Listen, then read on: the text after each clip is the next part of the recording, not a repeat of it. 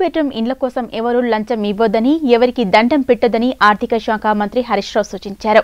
లంచం ఇస్తే వారికి ఇల్లు రాదని, లంచం తీసుకున్న నాయకులు, అధికారులు ఎవరైనా సరే జైలుకు వెళ్లటం ఖాయమని హెచ్చరించారు. అధికారులే ఇంటింటికి వచ్చి సర్వే నిర్వహించి అర్హులైన నిరుపేదలకు గుర్తిస్తారన్నారు. సిద్దిపేట జిల్లా దుబ్బాకలో శుక్రవారం పలు అభివృద్ధి పనులకు ఎమ్మెల్యే సోలిపేట రామలింగారెడ్డితో కలిసి శంకుస్థాపనలు, ప్రారంభోత్సవాలు చేశారు.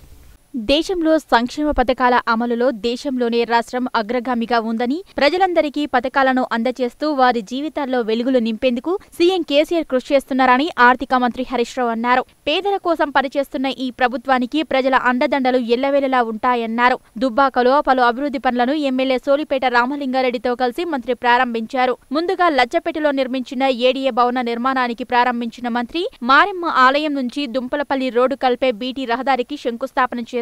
అనంతరం 100 పడకల దవాఖానా నిర్మాణం పనులను మంత్రి పరిశీలించి దవాఖానా నిర్మాణం ఆలస్యం కావడంపై అసంతృప్తి వ్యక్తం చేశారు. ఇక దుంపలపల్లి రోడ్డులో నూతనంగా నిర్మించిన సబ్ రిజిస్టర్ కార్యాలయాన్ని ప్రారంభించిన మంత్రి 10 కోట్లతో నిర్మించిన సీఎం కేసీఆర్ చిన్ననాడు చదివిన బడి నిర్మాణ పనులను పరిశీలించి సంతృప్తి వ్యక్తం చేశారు. అదేవిధంగా దుబ్బాక మున్సిపాలిటీకి మంజూరైన ట్రాక్టర్లు, రిక్షా ఆటోలను అందజేసి డ్వాక్రా మహిళా సంఘాలకు రుణాలను పంపిణీ చేశారు. అనంతరం మంత్రి మాట్లాడుతూ దుబ్బాక, సిద్దిపేట తనకు 2 కండ్ల లాంటివని, సిద్దిపేట తరహాలోనే దుబ్బాకను తీర్చిదిద్దుతానన్నారు. 18 కోట్లతో 100 పడకల దవాఖానా, 10 కోట్లతో సీఎం కేసీఆర్ చిన్ననాడు చదువుకున్న బడి నూతన నిర్మాణం, 1000 డబుల్ బెడ్రూమ్ ఇండ్ల నిర్మాణాలు పూర్తి కావచ్చాయని, అవి త్వరలోనే ప్రజలకు అందుబాటులోకి వస్తాయన్నారు. డిసెంబర్లో సీఎం కేసీఆర్ దుబ్బాకలో పర్యటిస్తారని, ఆయన చేతుల మీదుగా పేదలకు డబుల్ బెడ్రూమ్ ఇండ్లు అందజేయడంతో పాటు నూతన పాఠశాలను ప్రారంభిస్తామని మంత్రి తెలిపారు. బీసీ కాలనీలో నిర్మిస్తున్న 1000 డబుల్ బెడ్రూమ్ ఇండ్ల నిర్మాణాలను పరిశీలించారు. ఇండ్లకు అవసరమైన త్రాగునీరు అందించేందుకు 2 కోట్లు మంజూరు చేస్తున్నారని,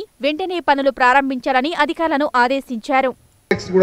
దుబ్బాక మున్సిపాలిటీ ఆదాయం పెరిగితే మెయింటెనెన్స్ ఈజీగా ఉంటుందని చెప్పి బ్రహ్మాండంగా దుబ్బాకలో షాపింగ్ కాంప్లెక్స్ కూడా కడుతున్నాం. కూరగాయల కోసం రైతు బజార్ కూడా రోడ్డు మీద అమ్ముదురు కూరగాయలు. ఇప్పుడు ఎంత మంచిగా ఉంది చెరువు కట్ట మీద, అదేం చెరువు అంటే పెద్ద చెరువు కట్ట మీద బ్రహ్మాండంగా మీకు కూరగాయలది కూడా స్టాల్ కట్టించినాం. ఆడికిడికి బ్రహ్మాండంగా రోడ్డు మీద దుమ్ముల ధూళిల కూరగాయలు కొనుక్కుందని ఎంతకాలం, అవునా కాదా? చేపలు అమ్ముతారు ఆన్నే మోరి మీదనేగా, బ్రహ్మాండంగా మోరి మీద చేపలు అమ్ముతారు. మనం కడుక్కోవాలి, తెచ్చుకోవాలి, తినాలి. ఎక్కడ తెచ్చినప్పుడు అంటే మోరి మీద. ఇప్పుడు అట్లాంటి పరిస్థితి లేదుగా. దుబ్బాకలో ఇప్పుడు రామలింగన్న మంచి బ్రహ్మాండంగా నాన్ వెజ్ మార్కెట్ కూడా కట్టిస్తుంది. ఎక్కడ శుభ్రంగా ఉండాలి, దోమలు ఈగలు లేకుండా మాంసం కానీ, చికెన్ కానీ, చేపలు కానీ ప్రజలు మంచిగా ఆరోగ్యంగా ఉండాలంటే దుమ్ముల ధూళిలు లేకుండా ఉండాలి. దుబ్బాక, సిద్దిపేట 2 కళ్ళ లాంటి.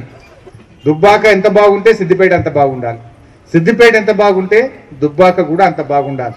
తప్పకుండా దుబ్బాక అభివృద్ధి కోసం అన్ని రకాలుగా నా సంపూర్ణమైన సహకారం ఎల్లవేళలా ఉంటుందని, దుబ్బాక అభివృద్ధి కోసం అన్ని రకాలుగా నా పూర్తి సహాయ సహకారాలు అందిస్తానని చెప్పి తెలియజేస్తూ, మళ్ళీ వచ్చిన నాడు ఇంకా తాత్పర్యంగా అన్ని విషయాలు మాట్లాడుకుందాం. మేము ఇప్పటికీ ఆలస్యం